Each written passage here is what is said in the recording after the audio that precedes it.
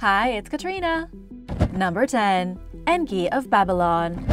The Atrahasis epic is the ancient story of a great flood sent by the many gods of Mesopotamia to destroy all of human life.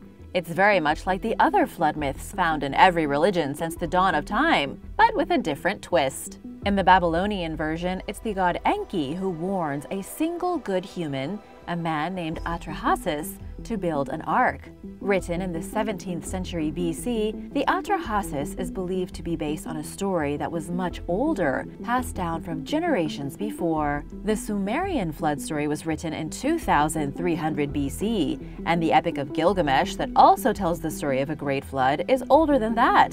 The Atrahasis begins when the world was created, but human beings didn't exist yet. The story goes that the elder ancient Mesopotamian gods would force the younger gods to do all of the work on Earth, like digging out the path for the Tigris and Euphrates rivers. They got tired and rebelled. So Enki, the young god of wisdom, convinced the rest of the gods to create something new to do the work instead. The gods then used their resources to create human beings, starting with 7 men and 7 women, who became the first humans on Earth. At first, the gods loved having these human servants, but they started to get annoyed because the humans were always causing problems.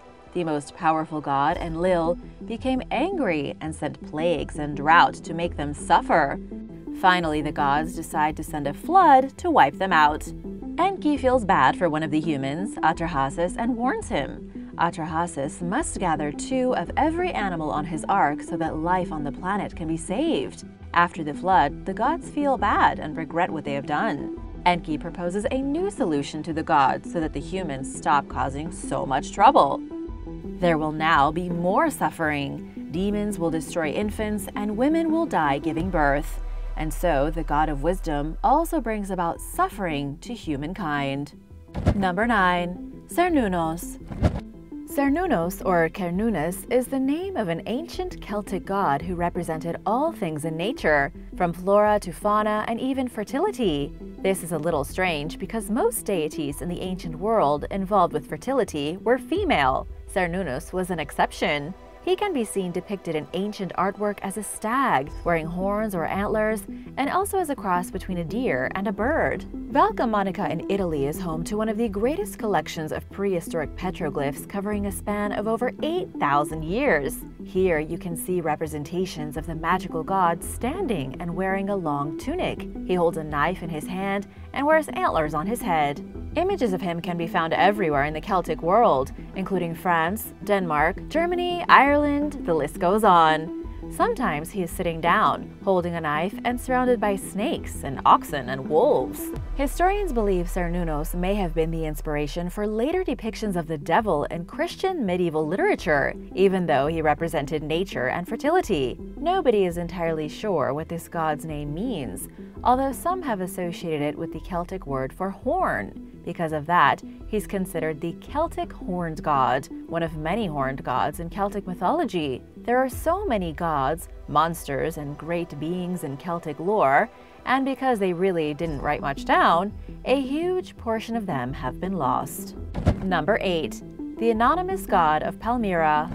At the ancient site of Palmyra, located in modern Syria, archaeologists uncovered over 2,500 inscriptions in the Aramaic language. These texts date back to as early as the 2nd century AD and seem to suggest there was some kind of anonymous god worshipped by the people here.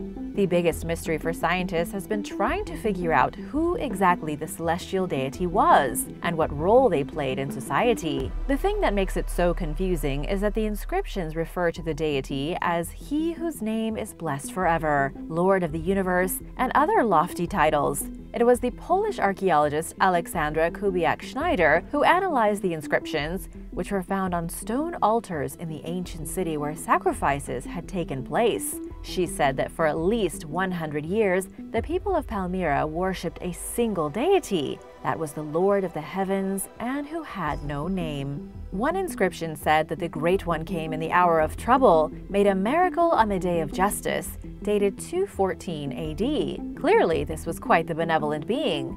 So why didn't he have a name? Researchers believe it was actually taboo to say the name of the deity aloud, which is why he's considered anonymous. To understand where such a god came from, researchers had to look closer at the ancient city itself.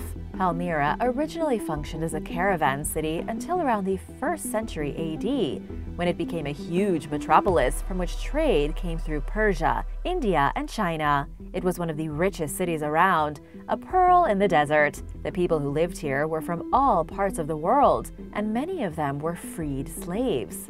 This means that many different religions were floating around at the same time. A kind of cult must have sprang up from all of these conflicting religious beliefs, and the people just kind of agreed to worship a single great entity. Either that, or they agreed to reference all the entities as Lord of the World and not say their names out loud. Number 7.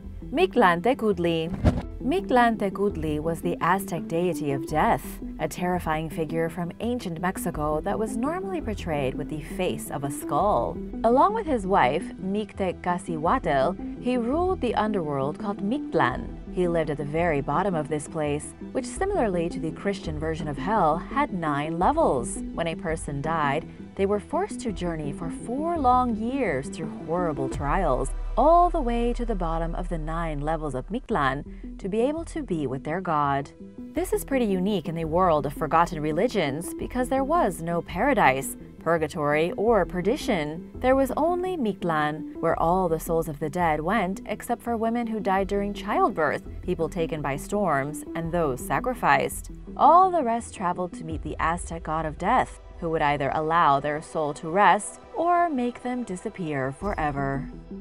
Historians believe the Lord of the Dead was worshipped across the entire Mesoamerican world. Just like how so many gods in Mesopotamia came and went under different names, so too was Mictlantecutli represented in Mesoamerica. He was known as Yum-Simil to the Maya, as Quero to the Zapotec, and as Tiwime to the Tarascan. Regardless of which particular culture was worshipping him, he was always the god of death and the underworld, symbolized by owls, spiders, and bats. Number 6. Kagutsuchi. Kagutsuchi is known in Japan as the Shinto god of fire. He also goes by the name Homusubi and is the son of Izanami and Izanagi. For those not familiar with the Shinto religion, Izanami and Izanagi are the creator gods.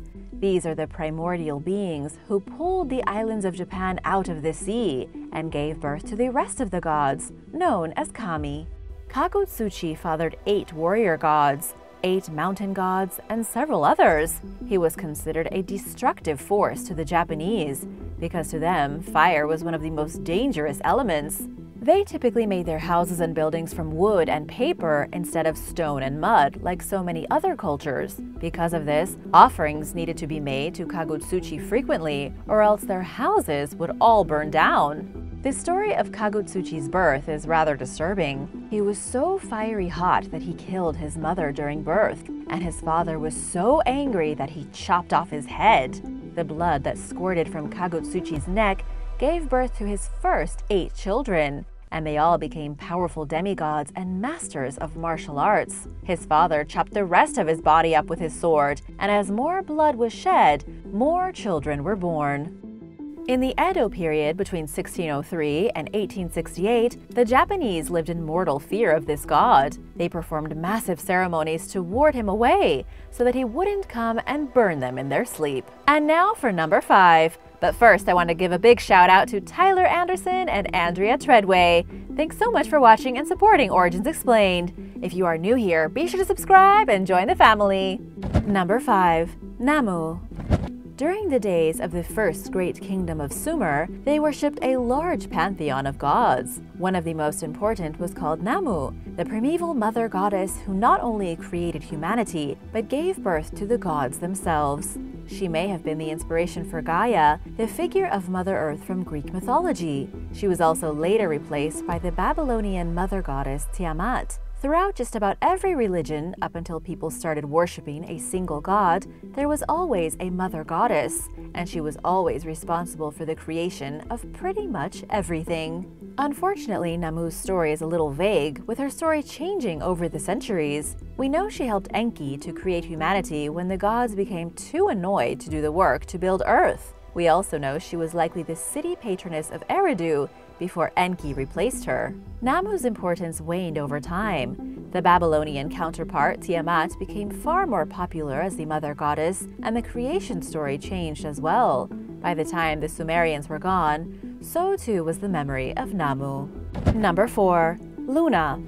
Luna was, to the Romans, the daughter of Hyperion and Theia, and one of the most important figures in the original Roman pantheon. Her father, Hyperion, was the ruler of heavenly light and one of the 12 Titan children of Gaia and Uranus. Theia was his sister, the goddess of sight whose brilliance was unparalleled. Luna was, in all likelihood, a personification of the moon. Her brother was Sol, the sun god, and her sister was Aurora, the goddess of the dawn. Luna was also the lady consort, at least one of them, of powerful Jupiter, god of sky, thunder, and king of all the standard Roman gods. He was essentially Zeus, since Roman and Greek mythology really did mirror each other in almost every way. The most interesting story involving Luna has to do with her and an astronomer named Endymion. He was also one of Jupiter's consorts, but Luna took a particular shine to him. As the goddess of the moon, she came to Endymion every night and gave him her protection, and they ended up having 50 offspring together called the Menae. These were representations of the 50 months of the 4-year cycle based on the old Greek measurement of time. Number 3. Moloch. Out of all of the old Canaanite gods, Moloch was by far the worst and the most terrifying. He was described in the Old Testament as a great and terrible god associated with human sacrifice. He's mentioned only briefly and in the most vague way possible, with no information of where exactly he came from. In fact, Moloch is quite a mystery. We know he wasn't worshipped by the Israelites because they never practiced the ritual of sacrificing humans to appease gods. That means that Moloch goes back much further in time, at least to the Phoenicians. Unfortunately, the true extent of Moloch's horror is not historically known. We've seen him all over the ancient world depicted as either a bull, an ox, or even a minotaur. He may have been the Ammonite god Milcom, or he could have been the god Baal from old Mesopotamia. Whatever the case, cults of worshippers praised Moloch as they practiced human sacrifice, quite often with children. In every story and in every mythology, regardless of what name he goes by, Moloch is always represented as some kind of bull, and he's always in need of child sacrifice victims. There are some unconfirmed stories that the cultists used to fashion metal bulls with empty stomachs, then put children inside the bulls and roast them alive. Number 2. Lord Varuna. Lord Varuna is one of the oldest and most important Vedic deities from ancient India. There are 4 Vedas, all-knowing gods who represent the heavens, the earth, the air, and the water. These gods are always there, always listening, and all-powerful. For example, the ancient Vedic texts speak of Lord Varuna as someone who encompasses the entire world, and for that he's worshipped as the personification of the sky. He is also believed to be the one who controls all bodies of water, and so he's the god of the ocean too. He has 1,000 eyes so that he can see everything that's happening in the world at the same time, and he's normally spotted flying around on a chariot pulled by 7 beautiful swans. However, there are also depictions of Lord Varuna as a man adorned in golden armor and sitting on the back of a Makara, an ancient sea monster. To this very day, Hindus continue to worship Lord Varuna. Most people consider him the sea god, and it's customary to offer him a coconut on the Raksha Bandhan day. He plays a role in many important rituals, because after all, who wants to anger the sea and the sky? Number 1. Chaos. Before there was a pantheon of gods in Greek mythology, there was nothing. The world was a dark void. And then there was chaos. Chaos emerged at the dawn of creation from the darkness. Chaos was often represented as a female entity, a primordial force of mass and energy. She was the beginning of everything, an endless twisting darkness of creation and potential. Chaos was also the atmosphere around the earth, the invisible air, and the fog and the mist. It was from chaos that the 3 primordial gods were born. She gave birth to Gaia, the earth, Tartarus, the underworld, and Eros, love. Some Greeks then referred to chaos as Male, a god of fate that was self-created. Chaos would go on to bear two more gods, Erebus, the darkness, and Nyx, the night. Greek writers and philosophers would go on to define chaos as the mix of elements that existed in the universe. Chaos has no father or mother or creator and knows everything that happens in the universe and beyond. Thanks for watching! Which mysterious god or goddess is your favorite? Let me know in the comments below, and be sure to hit that subscribe button if you haven't already. See you soon! Bye!